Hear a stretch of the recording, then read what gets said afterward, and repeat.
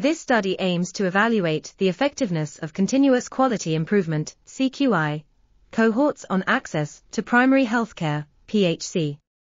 It will also assess the sustainability of the intervention for PHC processes, organizational changes and outcomes.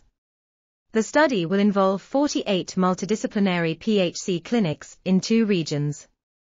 In the intervention region, 24 clinics will receive the CQI intervention for 18 months, involving 3 activities: reflective sessions and problem prioritization, plan-do study act cycles, and group mentoring. In the control region, 24 clinics will receive an audit feedback report on access.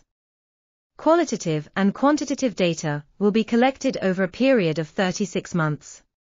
This study will provide valuable insights into the effectiveness of CQI cohorts in improving access to PHC, as well as the sustainability of the intervention. This article was authored by Mylaine Breton, Isabelle Gaboury, Elisabeth Martin, and others. We are RTCLTV, links in the description below.